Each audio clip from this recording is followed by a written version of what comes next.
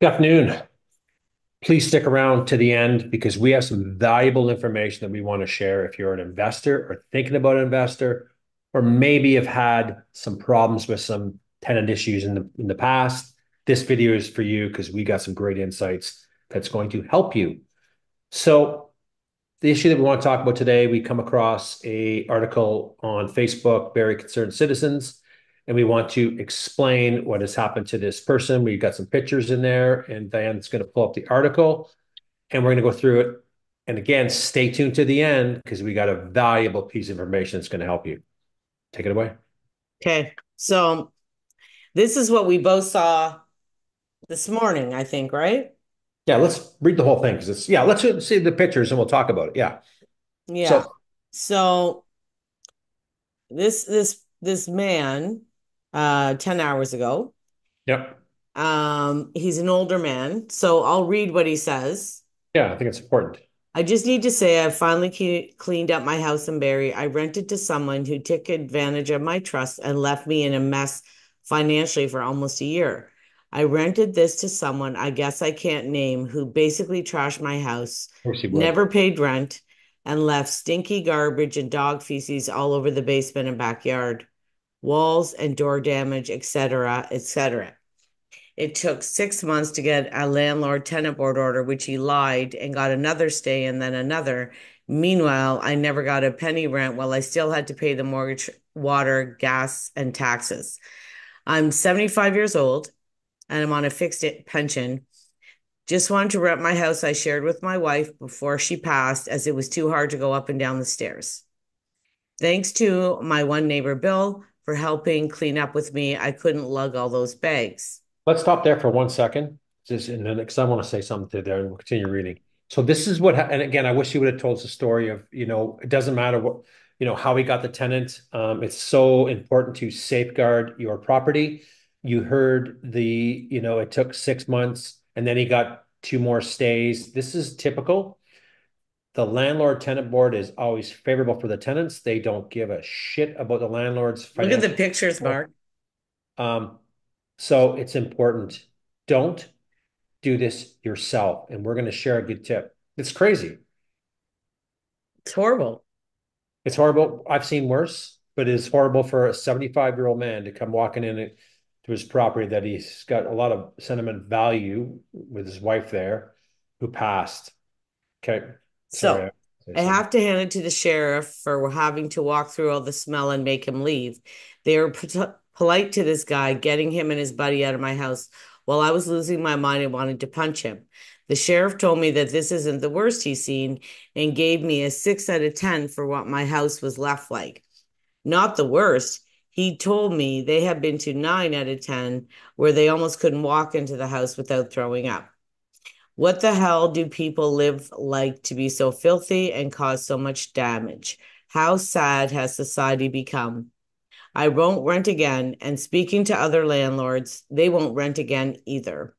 I read on this page and other pages how people complain that rent is too high. Look how much I had to endure and lose financially because of a bad apple. To find out by the sheriff that there are so many more all around Simcoe County and Muskoka makes me wonder why anyone rents at all. No wonder rent is high. I only charged this guy $1,600 a month for an entire house, and look where that got me. Anyway, thank you, sheriffs and my neighbors, for keeping me calm. I don't know how you guys can do your job with what you have to see daily, but I still like your cowboy hat. So, me and Dan have seen this for many years. This is uncommon from what we see, but you can sense the frustration from that gentleman, right? Give a house for 1,600 bucks that you can't even find a one-bed apartment for, you know. Big heart, obviously. And it's just this is the new norm. This is it. I have a prospect that he gets his property back. I think he gets it back. Got the order for August 31st. Time the sheriff gets his October. These people have been there, for many, many months unpaid. And I'm sure the property, when I walked through it back in May, it wasn't pretty. I can just imagine how he's going to get it back. There's no repercussions. And I think that's why we're seeing a lot of people, investors exiting the rental game. There's no advantages to it. There's not, Well, you and just it's want to lose also very, something. very hard. It's harder to sell investment properties. No one wants them. Who wants them today? You have one. You finally got a deal done. And I thought you were priced fine. How many weeks were you listed? Almost 2 months. 8 weeks, 2 months. 5 years ago, Dan, that property would have been gone in a week, two I know. days. And you probably would have got 5 years ago, I think you would have got more for that property than what you got for today. We would have. Would We have, would have. would have. Yeah. So the demand has really dropped off, right? I mean, anyone, how many But you people, can't blame people with what's going on. you can't blame them at all. It's the Wild West out there, and the landlords are absorbing these high costs of paying the mortgages, taxes. A lot of them don't pay the water. And I'm not stereotyping every tenant. It probably feels like I am, but I'm not. But I'm doing these videos to safeguard investors. That I am. Well, and I've talked to a few people that I know that are renting that went straight through the landlords, and none of them were asked for credit checks. None of them were asked for letters from other landlords. Right. Right. A lot of private landlords, they're not asking for any of that stuff. They're not. And they might have had some great success owning, they got lucky over the years and they've had some great success. So they're going on gut only. They don't know anything else differently. So I hope that viewer that's watching our channel for the first time, hey, listen to this because it's going to happen, right? Well, the problem is, I think tenants are worse now than they used to be because they know they can get away with it. 100%. That's the bottom line. Whether in So, there either. Mark, you and I have talked about open room more than once. Here's the big tip, folks. Pay attention. Yes, I'm going to pay walk you attention. through this to make it that easy to safeguard. And everybody should be doing this no matter what. This is a great tool. Well, and it's a great tool, you know, to help each other out and to protect each other. So, it's called Open Room. And all I have to do, you can enter a name or an address. Tell about open room before you do that. Just give them a So, bit of Open Room is but you have to have court documents. correct. So, you can post what happened between you and a tenant and basically report them. And now they're on a registry of names of having a tenant with a problem. Right. And there's So, top here, upload court order. right. So, you can search, or these are the stuff that's current. There's 18,926 all court orders in open room right now. Mm-hmm. 2165 court order issued in 2024. Okay. So if I go in here, so it's an ever-growing crowdsource of court orders which enable you to search our engine, track unpaid debt, get legal advice, learn with us. So it's a whole big thing here, right? That Beautiful. they can help you out. But if you have a tenant that's applying, you can put their name in and see if anyone's ever uploaded anything. So if I just put in Barrie, Ontario,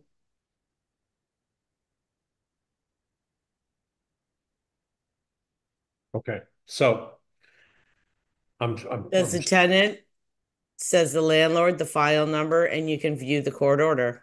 let's look at it. Let's go through this. This is really good information. It tells us that when this hearing took place, adjudicator Trish Carson, hearing date 2023, April. Let's see. Read it out. Hold on.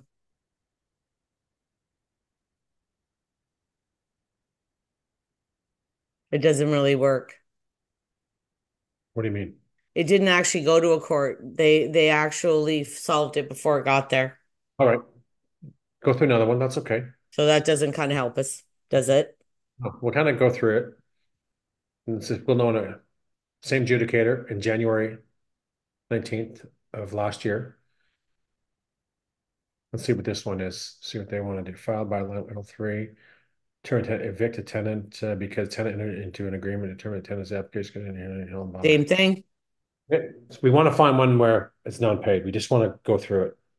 Um, All it says is the tenant shall for they're yeah, sending the tenants, basically. they agreed.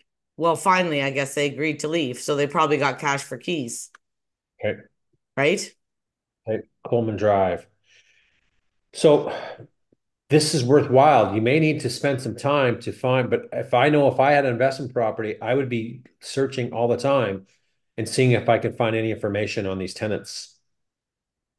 Evict a tenancy, glut because the tenants entered an agreement to terminate the tenancy.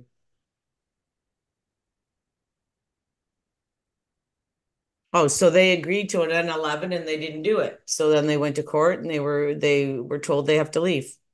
Okay, so let's explain that, Dan. So explain what the N11 is. So if an N11 is the agreement that I go to my tenant and I say the property has been sold or whatever, or I want to sell it and fix it or whatever, and you agree to end the tenancy.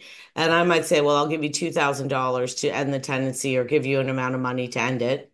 You have to give 1 month's rent regardless Correct? back, not just the last month. You got to give 1 month. Mhm. And then you agree to end it on say September 30th, but then you don't leave. Right. Does that order that you looked at, did it show the time when they've agreed? Did it give it dates? I wouldn't mind seeing if it gave, let's go back to it because I wouldn't mind showing the audience that how much time. So yes, we agreed that we're going to part company. No, we're not leaving now. And then it could be 4 months later. This is what I want to see because this is, when someone's selling their home, we've encountered, Dan and me have both encountered this many times where they refuse to leave and then we have to extend the closing dates. And this really impacts the house sale and families moving into the home. So I'd like to see. Um, okay, so that was 10, February. February term as of February, and then they since the application, tenancy between landlords that must move out and rental unit. They didn't.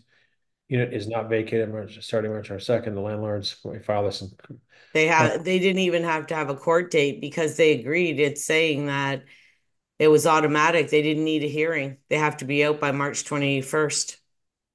okay, so they agreed upon it, and then they did they say anything about the sheriff then or no? This application was considered without a hearing being held. They didn't need a hearing because they already agreed to leave. Okay, let's go to one more. Just since I'd like to find one with the similar to this guy's case where a non-payment of rent would be great. Oh, amount owed Oh, 33,897. great. Bingo. Bingo. So the hearing date. So this is back in 2022. What's the people's name? Landlords filed by landlord non-payment rent and for amount owed $33,187. So landlord. So here's the tenants' names right there. This is what folks need to be looking at. Okay. Because they're going to rent again. Okay. This is a real estate agent, eh? Is it really? The landlord is. Okay.